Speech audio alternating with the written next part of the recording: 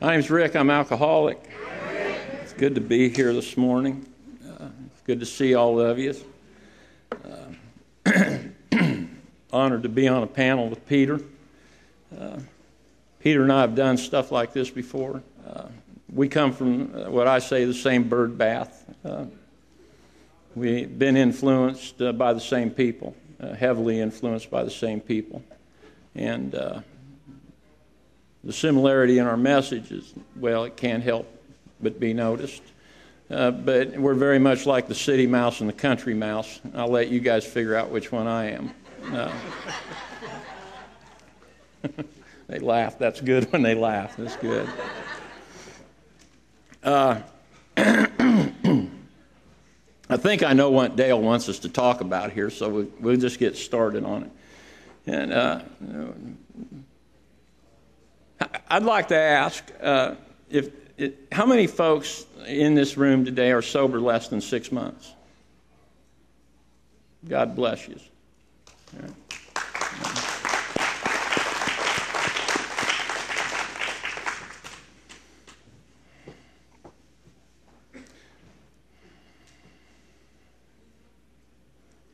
Our second step says that we came to believe that a power greater than ourselves can restore us to sanity.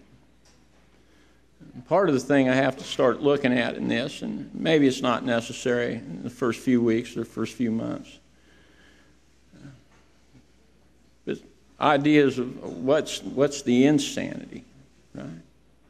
Or can I even be restored to sanity? That implies that at some point I must have been sane, and my recollection doesn't have anything to do with sanity. So how I can be, how do I get restored to something that I don't know that I've ever experienced?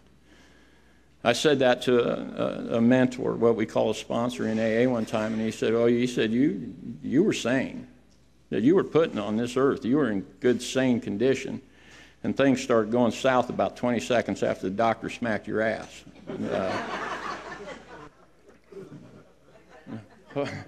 Hopefully we'll build on that a little bit later. So I'm living a crazy life. I'd kind of known that I was powerless over alcohol for a long, long time, in some degree. I knew that, right? I knew from the time that I was 16 or 17 that when I drink, I drink. Now, I didn't have words about allergies. I didn't have that word. I didn't know about what the doctor's opinion calls a phenomenon of craving. I didn't know about any of that. I just knew that when I drink, I'm drinking. That wasn't no big deal. People say, you're alcoholic. Hell yeah, I'm alcoholic. Everybody's alcoholic. Ain't no big deal. But then my life started to become unmanageable. And that's a different deal. And what that kind of means is that all of a sudden I couldn't pull off what I used to pull off. That I couldn't get things going that used to go. I was always under the idea that I had made that happen. One of the interesting things, John the other night talked about looking at Bill's story and looking for the similarities. And I've done that exercise many, many times. And Bill had this idea that he was good. Some bitch was lucky, what he was. He was lucky. People kept coming around bailing him out. He'd get things going and it'd fall apart, and he'd get going again. And he ends up saying that I, who had thought so well of myself and my ability to surmount obstacles, was cornered at last. Right? That's what happened to me. The stuff that used to happen on accident, I couldn't make happen on purpose. Right? Our book says when we became alcoholics, crushed by a self-imposed crisis that we couldn't postpone or evade. We had to fearlessly face the proposition that God's everything or he's nothing, or he either is or he isn't. What's our choice to be? To me, that's the essence of our second step mechanically. But there's a lot that goes into it before that. The preparation, of course, and I'm a member of Alcoholics Anonymous. I don't challenge anybody's convictions or anybody's beliefs, right? If somebody comes and asks me to work with them or asks me to sponsor them or asks me to talk to them about God, we'll just talk. See, because part of the thing that I understand about getting people to come to believe is that we have to meet them exactly where they're at. And I don't mean in the jail cell. That's one thing. We can go meet you in a jail cell, but we have to meet you at an intellectual place that you're at. We have to meet you at a spiritual place that you're at. We have to put things in terms that we can all understand. Otherwise, it's like Dale said, it's something happens for somebody else, but it don't happen for me. But when people could meet me where I was at and help me to believe based on my experience, it made everything happen. Everything changed. See, I was raised in a Baptist church.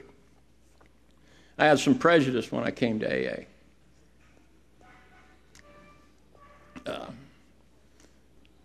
I was condemned to eternal damnation when I was 13.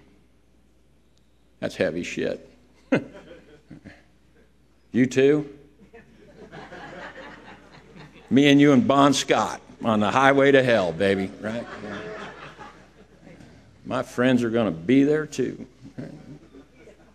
What the Sunday school teacher told me was that if I'd ever smoked cigarettes or drank, and I always liked, he said, if you've ever had sex, and I always like to say he didn't really clarify if other people had to be involved with that or not, and that if we had done those things, that unless we went down the aisle of the church upstairs and got saved, we would be condemned to eternal damnation.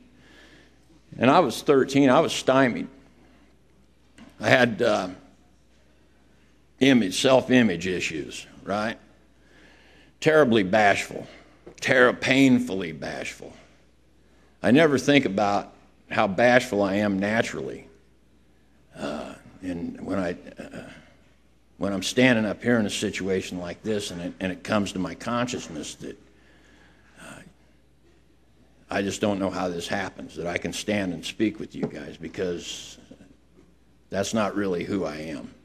I'm a guy that being left with the option of walking down an aisle in front of 100 people in a little bitty church and getting saved and being embarrassed or being condemned to eternal damnation, I chose eternal damnation. Right? Seemed like a long ways away when I was 13. What that did was that stuck in my head, right, that I had essentially fingered God. Right? And that come out to play over the course of the next 20 years or so. And I got into AA. And I prayed. I prayed once. Right? And something happened inside of me, and I didn't know what it was. And I went to a meeting and I talked about it, and folks kind of made fun of me. And so I made a mental note. Don't talk about praying and don't talk about God to these people. And I continued to go to meetings. I went to a lot of meetings, right? First 6 years I was sober, I probably went to 4 or 5 meetings a week. After I'd been sober a couple of years, I started going to see psychiatrists and psychologists. When I was sober almost 5 years, I went to Hazleton for about a month. And I'm not doing very well. I have trouble with folks. I have trouble with my emotions. It's what it says on page 52 of our book. We were having trouble with personal relationships. We couldn't control our emotional nature. We were a prey to misery and depression. We had a feeling of uselessness. We couldn't make a living. We were full of fear. We were unhappy. We couldn't seem to be of real use to other people. I believe there's probably people in this room that today are suffering from that condition. I was taught, eventually, I learned in Alcoholics Anonymous that not drinking doesn't make that stuff go away. That's the spiritual malady that the effect of alcohol relieves in me. When we take the effect produced by alcohol away from me, I'm left with that stuff. And I start throwing shit around. And I start slamming doors. And sober, I start putting holes in walls. Right? And I go to meetings and I hear people talk about how since they stopped drinking, everything becomes lovely for them. And I'm going, what the hell's wrong with me? Because that's not what my deal is. And I met a man who told me that he thought that I was dying from a part of alcoholism that I didn't even know existed. And he started talking to me about the spiritual malady. And we determined that I'm allergic to alcohol. But then we started looking at the way that my mind worked. And started to see that I was in a position where life was becoming impossible, like it says in our book. Right? And I'd passed into a region that they describe on page 24 of our book where they come up with all these examples of people saying, well, you know, I'll stop with the 6th drink. Right? I'll stop Monday. Or he says, what's the use anyhow? And in common vernacular, I believe, for folks like us, what's the use anyhow means screw it. Then he says, when this sort of thinking is fully established in a person with alcoholic tendencies, they've probably placed themselves beyond human aid. And I've been in that position where I'm beyond human aid. Anything gets a little bit rough, screw it. Don't matter. It don't mean nothing, not a thing. Don't mean nothing. Hell with it.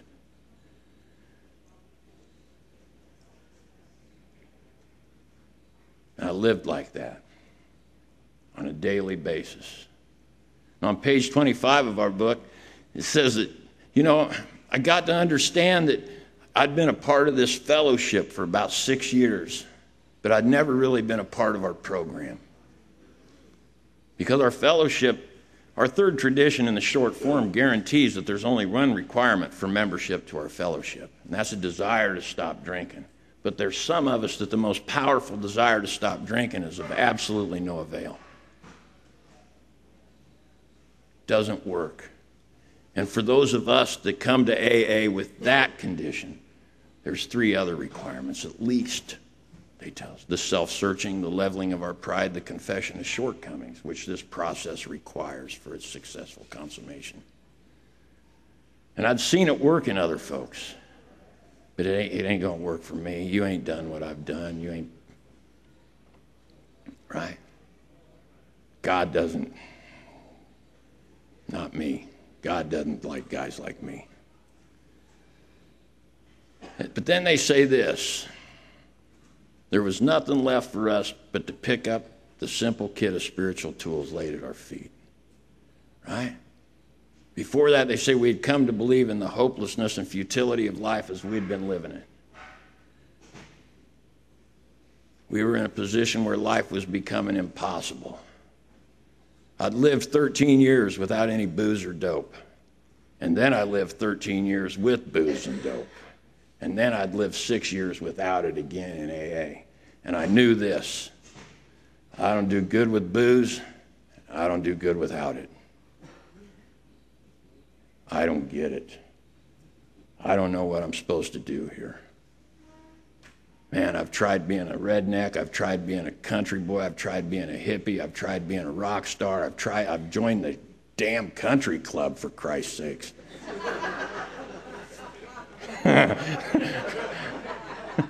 I don't know who thought that was a good idea, really. Right? I've tried being single. I've tried being married. I've tried being celibate. I've tried screwing myself to death. I've tried living poor. I've tried living with money. There's nothing left. I'm grateful that I actually had a sponsor that said, what do you got left?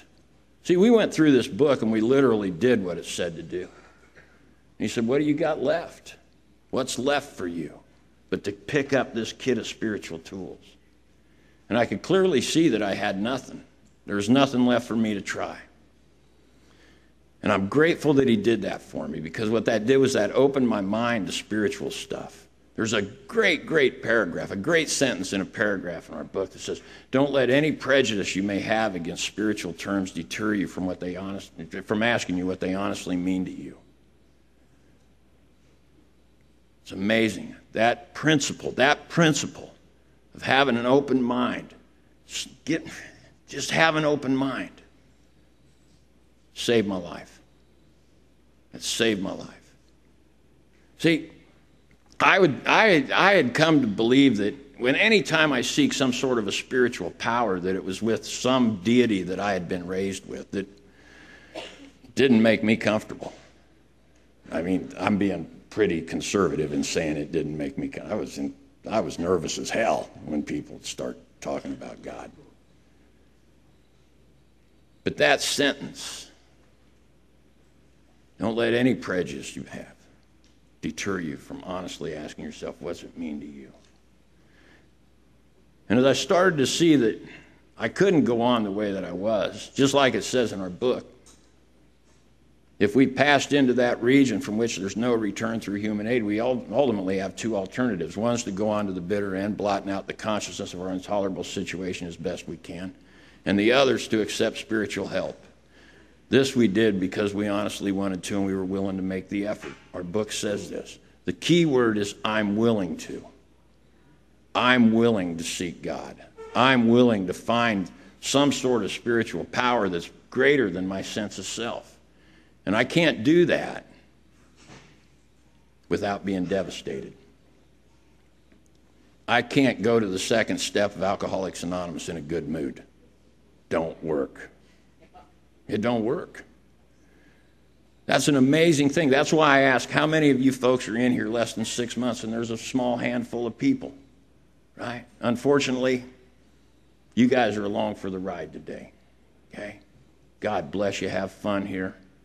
You know, I was pretty young when I got sober. This is the shit that happens if you stick around here, right? I got false teeth, banged up knees, terrible shoulders, my back hurts, right? But it's the folks that are sitting in this room that have been sober for a long time, that have based a belief that we don't understand how our ego rebuilds. And out of that sense of hopelessness and that sense of desperation, my ego starts to rebuild around that, and I no longer need God. And my God starts to become other things. My God starts to become her, or money, or the retirement fund, or a set of 2-into-1 pipes, maybe a 100-watt orange amp, or a Gibson Firebird. And these are the things that I think if I can just get them, I'll be okay. The ego starts to rebuild and it separates me from God. In that moment of desperation, I become willing to seek God with all the desperation of a drowning man, like our book says. But what happens is the heat goes away. I'd like to tell you a story about that. Sometime, I guess in 1983 or 1984, I'd been living in an apartment without any gas or electricity for a while. I wasn't unemployed. As a matter of fact, I was making about $16 an hour. And I was an iron worker, union iron worker. But I spent money on stuff other than gas and electricity. My daughter asked me one time, Dad, how much money did you spend on booze and dope? Well, that's a good question. I don't know. 13 years of drinking. I mean, well, seems like just damn near all of it, right? A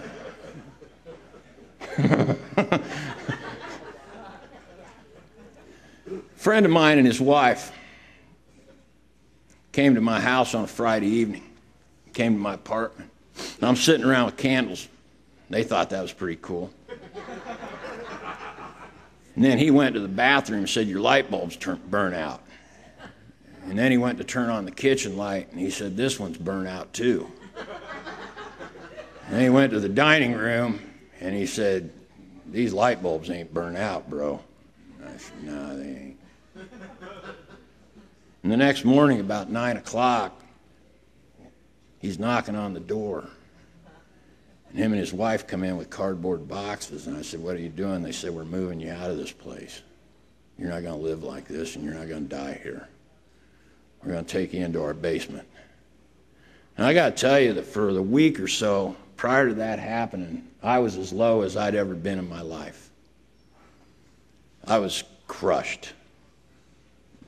I'd never imagined that I would live that way. Never, ever imagined that I would live in that kind of conditions. And I was desperate to be changed, but I just didn't see any hope at all. None at all. Couldn't tell anybody about it. Then they found out, and they moved me into their basement on that Saturday morning. And by 11 o'clock that Saturday morning, I've set up shop in their basement. I got, hell, not only do I have water and electricity and stuff, but I got cable TV, right? A couch, and there's a sink down there, a toilet.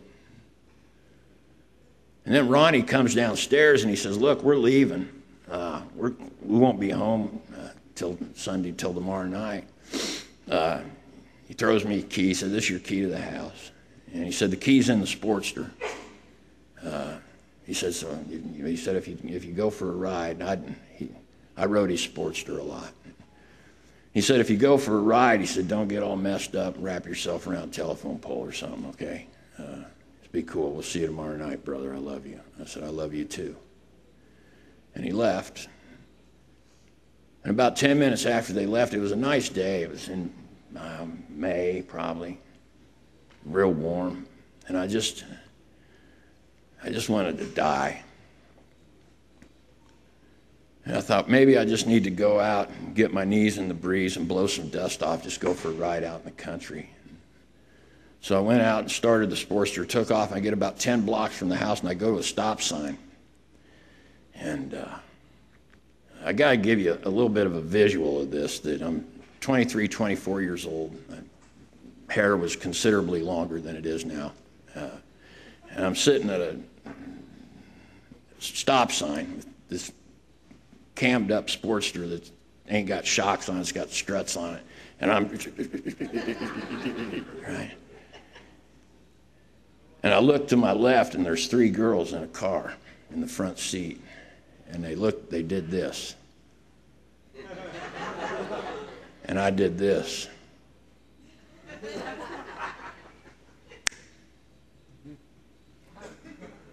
That quick. Ain't nobody I would have rather been than me. And that's what happens to me in here. The desperation leaves, the dying leaves. I start to get stuff put together. I start to get a car. I start to get, like John said, things start to get built up around me, and I get a false sense of security. Because all of that stuff doesn't treat that internal condition that they describe on page 52. And I'm going to meetings, and I'm doing things, and I'm just keeping God at a distance. Oh, I may pray, but I'm relying on ritual. I rely on superstition a lot of times. And I use ritualistic prayers. I'm not really seeking a power within me. And it starts to fail short. One of the things that happened with me, I started to act out in other areas, financially, sexually, this kind of stuff. Right? Because I can't stand being me. But I can't go to God because of that fear that I have, that prejudice that I have. And I start looking at things, and I start to see that God either is or he isn't, everything or he's nothing. And what that comes out looking for me at that point in that devastation, because the good news is I had a sponsor that wasn't afraid to let me go through that. See, one of the things that can happen is I can be very willing to seek God and ready to abandon my life to seeking that power, that spiritual power that I believe is within all of us. And folks will come around me and make me better. They'll love me well. And it'll stop me from seeking God. Honestly. Just like those girls that grinned at me and waved at me. That'll stop me from being to the point of change. And I need that desperation. And so when I become to the place that I start getting open-minded, now I got to start looking at some stuff differently than I've ever looked at it before. Maybe those guys in that Sunday school weren't right. Maybe I'm not condemned to eternal damnation. And I start to examine evidence of, is God really out to get me? Ties in great with some stuff in the third step. Is God really out to get me, or are my troubles of my own making? And what I started to find out was that God doesn't make too hard of terms with guys like me, right? And I started to figure out that maybe this idea of being sane, maybe that's not all that crazy either. And maybe this isn't as much hocus pocus as I thought it was going to be. You see, I believe that I was put here in good, sane, operating condition. And along the way, I learned some things.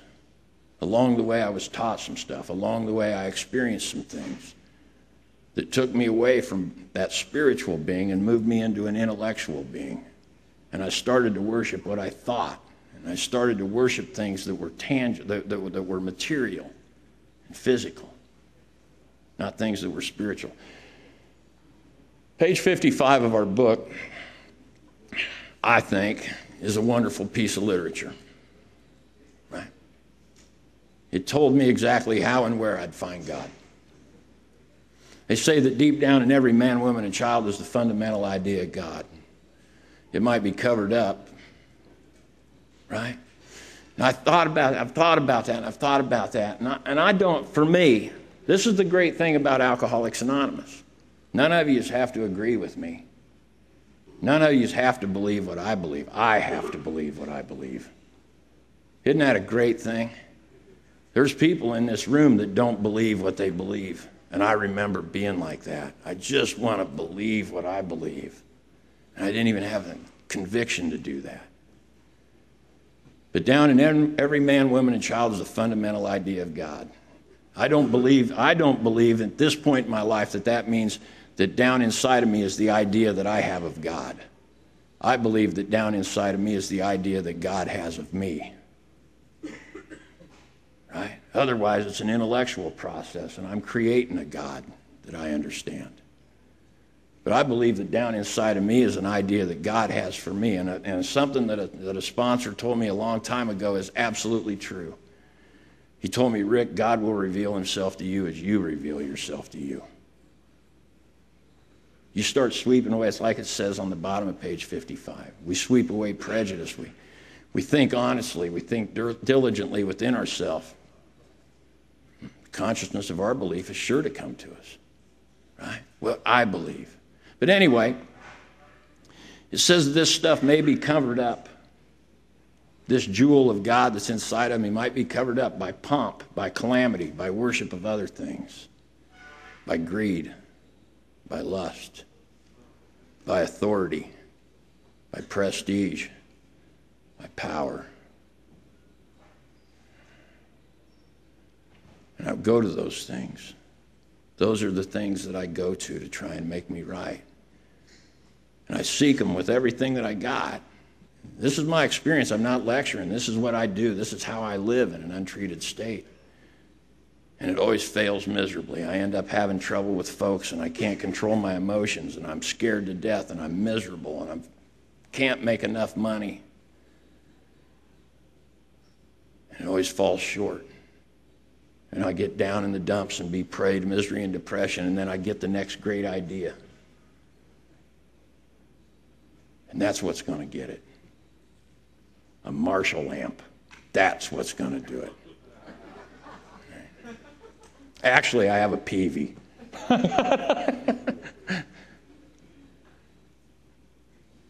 All these things are covered up. These things cover up that fundamental idea of God. And they tell me it's down inside of me. It's there, right? Just as much as the feeling that I have for a friend. They tell me sometimes I might have to search fearlessly. That's how I'll find God. I may have to search fearlessly. I may have to fearlessly face the idea that for me to look at God in a way other than I'd been looking at God, I was taught it would be blasphemous. You know what? I got to a place to where I said, you know what? I'm already in hell. And I wasn't drunk. I was sober. And I was in hell. And I was believing in things that I didn't get. I didn't understand it, but I was taught to believe it. You must believe this. It never occurred to me that the prophet Stevie Wonder had said it in about 1973. When you believe in things that you don't understand and you suffer, superstition ain't the way, right? But I believed that stuff, and I suffered greatly. And I got to a place to where I realized I had to go with what I could believe. And I'd had help along the way in doing that. People were helping me to tear down the prejudice that I had. So I had to search fearlessly. And they say we found the great reality deep down within us. In the last analysis, it's only there that he may be found. I've never sought God anymore since Memorial Day in 1992. On Memorial Day in 1992, I went behind my house, and I did an exercise with the book Alcoholics Anonymous. And on that morning, I realized that without the power of God coming into my life, I had just as well go rearrange the back of my head with a shotgun. And that I truly needed to find God. And as a result of the exercise that I did that morning, I got down on my knees in the gravel. It's actually cinders in a mud puddle. I just got out of my truck and got in the mud. And I said a prayer in terms that I could understand, some things that I could believe about God. And I'm certain that there's folks in this room today that have a hole in their stomach. I'm certain of it. Most of us, it's been there a long, long time. Mine got to be about the size of a football. I could actually feel. And on that morning, as a result of that prayer, that hole closed up within me. And it's never been reopened. And because I'd done what this book had said to do in those first 55 pages or so, 60 including the doctor's opinion, I knew what it was that had happened. I experienced an energy within me. And that hole went closed, and I knew what had happened as I was consciously aware of the presence of God within me, and I came to believe. I came to believe that God would reveal himself to a person like me. And it didn't look the way that I thought it would. And the approach that I made to God was unlike anything that I'd ever been taught to do before. But it was what I could believe. And on that experience, it built a cornerstone that I've been following every day since Memorial Day in 1992. I'm a flake. I am. I'm squirrely as hell. Right? Ask anybody that knows me. I'm a squirrel. Right? I'm ADD as all get out. I'm serious. I had that diagnosis a long time before it became popular. Right? They just called it boy back then. Right? I don't do anything for very long. Nothing. And I stand here in front of God, all of you people, bearing my soul to you to tell you this honest truth, that every single day since Memorial Day in 1992, I've started my day on my knees in prayer. The conviction of the presence of God was so powerful in me that it altered the way that I live, if in no other way than that small task. And I came to believe that a power greater than myself could restore me to sanity. It could unlearn all of those ideas that I'd been taught. It could get me to a place of sanity that I was put here on earth to do, which was nothing more than to love people. Nothing else. Just love people. I have a great life. A great life. I'm never lonely. I'm very seldom scared. I feel terribly inadequate in Alcoholics Anonymous, talking about stuff like alcoholism and the power that saves us from that. But without that experience that I'd had, there was no way that I could have abandoned myself to God. Which, by the way, after I experienced the presence of God within me, the decision that God could do with me whatever God wanted to for the rest of my life, that happened about 3 seconds later. And that's the truth. Once I came to believe, you can do with me as you will. And at that point, I became willing to take steps 4 through 9. Thank you.